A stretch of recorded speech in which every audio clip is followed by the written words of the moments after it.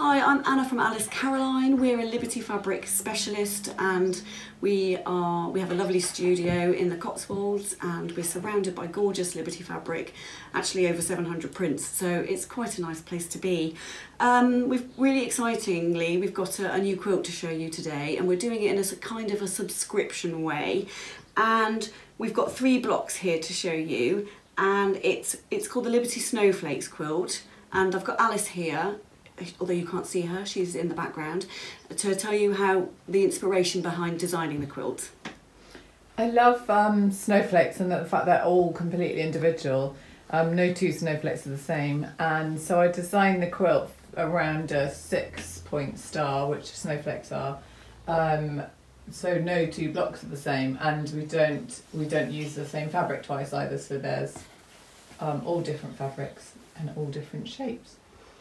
And so it's made using all Tana lawn fabric. So for example, in this block we've got 1, 2, 3, 4, 5 different Liberty Tana lawn prints, and then this is also, the background fabric is also a beautiful white on white Loddon fabric it's called, and it was inspired by the arts and crafts movement and designed originally by William Morris, wasn't it, Alice? Yeah. And so this is one of our Alice Caroline exclusives, as is the centre star.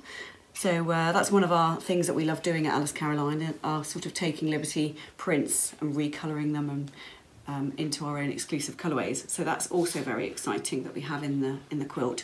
So the whole quilt is 9 blocks, and available today are 3 blocks, the first 3. So they're called June, Movie and Rachel. And then the next 3 blocks in the middle will be available from the 1st of August at 3 p.m. and then the bottom 3 blocks will be available on the 20th of September, and on the 20th of September we'll also have a finishing pack to be able to finish your quilt basically, and to fit it all together.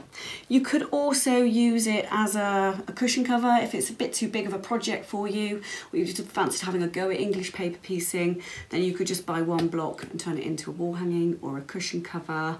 I mean, they're all very beautiful and stand alone in their own right, so yes, just buy whatever you fancy really. So I thought today I'd go through a bit of sort of the history of English paper piecing while I'm doing the demo. I'll come on to that in a little while and give you some really super top tips for English paper piecing as well. So English paper piecing basically is where you wrap paper with fabric. So for example, here's a hexagon. Now all of the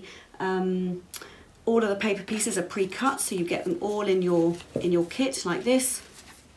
So there's no cutting involved, and you get the fabric. You have to cut out the fabric, and I've pre-cut some here, and then you baste it. Now our preferred method of basting is using a glue pen. This is a Soline one. We've cut out the fabric with a 1/4 inch seam allowance, and then that allows you to glue along the paper and fold the fabric over it. It seems a very strange thing, wrapping paper in fabric, but what you do is you then sew the pieces together. Once you have sewn all along every single side of the paper piece and fabric, you then take the paper out. Now historically, so English paper piecing sort of dates back to the 1770s, I think was the first English paper piece quilt in England. So you can see it's a very quick and easy method of basting. I'll just do a diamond here. Again, you glue the paper, not the fabric. And so it was first sort of came known in the sort of the 1770s, and then became very, very popular in sort of the 1880s. But paper was a really, really valuable commodity back then. So it was sort of a thing that only the sort of wealthier people did. And as you can see, we're just preparing all of our paper pieces. So yes, and also because paper was so valuable, they were sort of reused. So for example, old newspapers or magazines were used for English paper piecing. You wouldn't have had them pre-cut then, you'd have had to cut them all out yourself. You have to draw the shapes and cut them all out. So as you can see, that's a really, really quick method of basting. Another method of basting is by using thread, so it's called thread basting, and you are putting rough stitches in at the same time as wrapping. You're just folding the fabric over the paper and putting stitches probably about 1 centimetre. You sew through the paper and the fabric, and you don't need to worry about that because those stitches will be coming out once you've finished your quilt.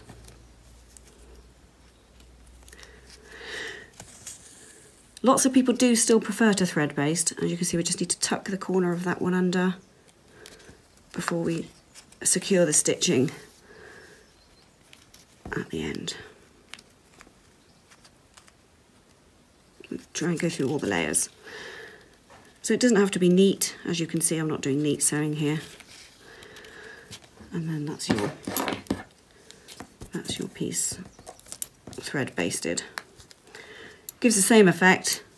It's just, I think it takes a little bit longer to thread baste. So I thought we would show you then stitching together. So this is one I started earlier. So this is the centre of the June block. So this is the centre of this block here. And all you're doing is you are using your paper pieces, paper and fabric pieces that you have prepared. And you are sewing the right sides together. So you get your 2 pieces, fold them using the right sides together, try and get them as perfectly matched as you can, and then we use a whip stitch along the edge. Now I thought in this demo, we try not to lose our end. You can, a really good top tip is you tie a knot at the top here to anchor the thread to the needle, and then you don't lose it doesn't come unthreaded. So I thought we'd give you some really super top tips in this demo, because various things can make English paper piecing a lot easier. So as you can see, it puts quite a lot of pressure on that middle finger. So you can use something like a leather thimble or a metal thimble, whichever you sort of prefer that fits your finger. I mean, this one really does fit the finger very nicely, and that can take the pressure off that middle section. When I was doing a lot of English paper piecing recently, because I was making one of our lovely quilts here at Alice Caroline, I went right through my middle finger, and it became quite painful. So a thimble is quite a good top tip. You can see from the needle I'm using, only just see, but it's a gold tipped needle, and this helps it to glide through the fabric more easily. And this is a size 9. Now it's a sharp, and as you can see, it literally glides through the fabric. And you're trying to sew without catching the paper, but if you do catch the paper, it doesn't really matter, because it will come out eventually, and you can still reuse the paper pieces. So we're just excuse me, whip stitching along the edge. We're trying to get about 10 stitches per inch. It gives you a good guidance, but the closer you stitch together, the more strong your finished product will be.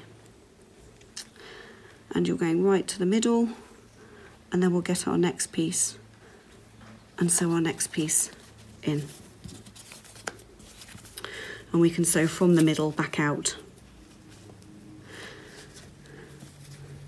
Alice, can you think of any other top tips that we could give?